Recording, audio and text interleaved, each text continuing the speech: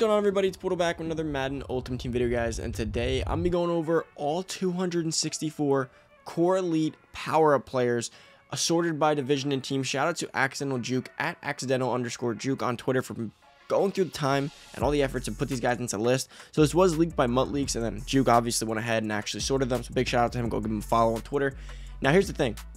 This is the list of power-ups, which essentially also means the list of base leads. So pretty much you're going to see all 264 base leads in Madden 22, as well as power-ups and everything else in here. So they're going to be sorted by division. So obviously there's the AFC North. We're going to go through all these guys and all the campaign players, the 32 campaign players per team or whatever. Those are also going to be in here, so stay tuned to the end. I don't know how long this video can go. It could take a little bit because we have to go through just about everything. For today's Poodle Squad shout-out, we do have Peso_fresh. Shout out to you, man, for being a part of the Poodle Squad. Thank you for always showing support. And of course, if you guys are new to the channel, hit that subscribe button. Let's try to get to 23K as quickly as possible. We gained a few subs yesterday as well. Things are looking up. Madden does drop August 12th. We're only 4 days away from the EA Access launch, which is super exciting. So give this video a big thumbs up, guys. Each thumbs up does help a lot. Each and every like helps the video out. So that's what it is.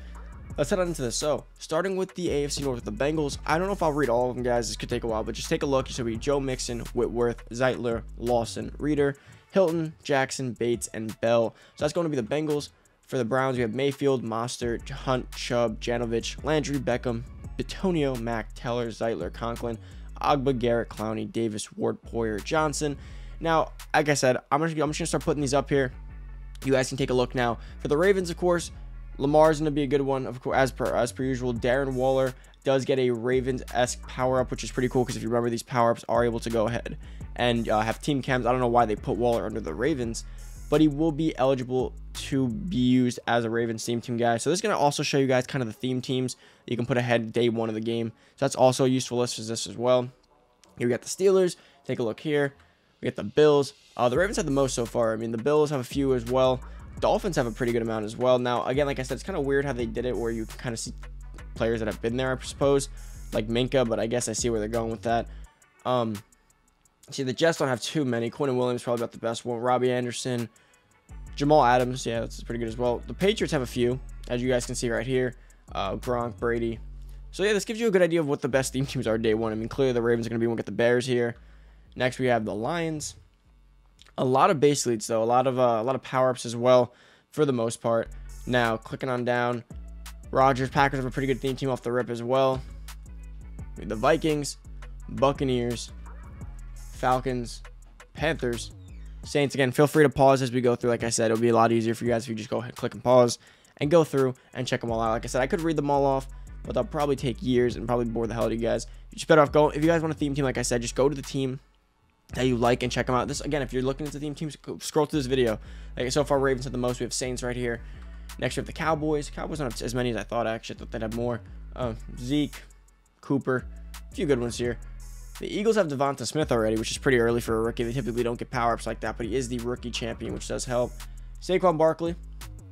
For the Giants, Odell. All right. These Giants have two good ones probably there out of all of them. Here we got the Washington football team. Some good ones there. Terry McLaurin for sure. 49ers have a pretty decent one right here. Some guy was asking me the best theme teams to make. And like I said, based on this, the Ravens for a running theme team probably going to be your best bet right now. We have the Cardinals. Murray, probably the best one there. Buda Baker. We got the Rams. Rams have a few. Rams aren't that bad, actually, because they do have Donald and Ramsey, of course, which always helps. Seahawks, we got DK, Russ, Jadeveon Clowney, Shaquille Griffin, which will be pretty good as well. Jamal Adams once again. Next, we have the Broncos. Some decent ones there. The Chargers. Got the Chiefs.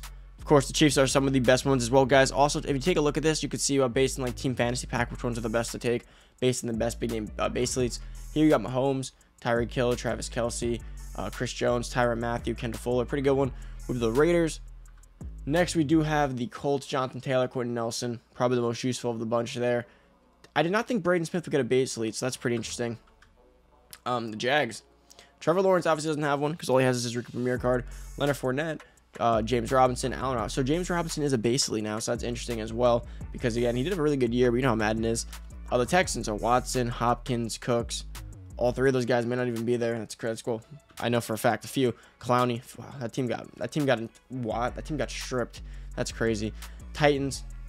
Some pretty good ones here as well. I mean, receiving core. Like, you could build a pretty nice 1, 2, 3, 4 punch right off there on offense with Tannehill, Derek, Brown, and Julio. Now we have the campaign players. So those were the power-up base league players. So those are a lot. Like I said, there was a ton of players there. 264 to be exact. Now these might have been more on this list because, again, they're being doubled up for teams. So here are the campaign league players. Now the campaign players are exciting for one of two reasons, technically. Yes, they are just core elite players that you can generically buy in the game. But there's a way to get these. You are able to go ahead and get a 75 overall version of these cards and trade in and exchange things to go ahead and complete their set, which will give you a nat version of the core elite. Now, we don't exactly have a good basis on what the price could be. But let's say, right, for, let's say Lamar, right? Let's say Lamar's 83 overall quarterback goes for 50K because of his speed. But this set only costs you 25K to do. It may be worth saving the 25K and getting him nat. Maybe it's not. But it could be a good value, especially for theme team players if you know that you're going to keep them, or players that you want to keep all year. So let's say, like, who would be a good example of someone you plan to keep all year on this list? Let's see. There's a Denzel Ward, I believe, wherever he is. So let's say Denzel Ward, right? All the way up there, second row. Let's say you know Denzel Ward's a really fast corner. He could be going for maybe 50K as well. Let's say that the set only really costs 20K, 15K to do. Go ahead and get Denzel Ward. Be a cheap way to get him up, have him powered up, and get everything done pretty easily. Now, let's say he goes for 50K and this set costs 50K. I personally wouldn't recommend doing it then, because what's the point? The other one, you can get your coins back when you're done with them. These you can't. But I think there'll be a price value, of course. So I'm going to go through the list in just a second to show you guys. But overall, I do actually like this concept of campaign players. And they gave us a lot of big names on here, which is cool, because if they would have just given us really bad base league cards, people probably would have overlooked campaign. But these are actually good, usable cards. So let's get to the list here. Travis Kelce, again, he's a big name, although I don't think he'll actually be a usable tight end.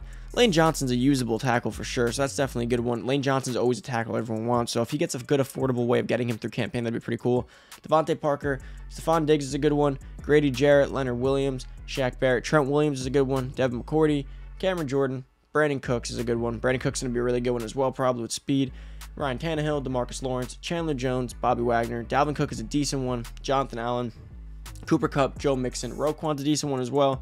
Minka Fitzpatrick's a pretty good one. Jaire Alexander could be a really, really good one, because if you guys remember, Jaire Alexander has an 87 overall, or one of the best cornerbacks in the game, speed-wise and everything. So again, if Jaire goes for like 150K and you can get this card for like 75K nat, I would do it in a heartbeat. But again, these sets could be kind of expensive if people really hop on that bandwagon, you know what I mean? So it remains to be seen how the pricing will work. Then you could really do your Jaire, Denzel Ward here. Darius Leonard's going to be decent. Lamar Jackson's going to be decent. DJ Moore should be good as well. Justin Simmons, Josh Jacobs, TJ Hawkinson, Quinn Williams, and James Robinson. Overall, the best one on this list, I think, is probably going to be Jaire if the price is right. That's going to be the biggest thing. But these are the players.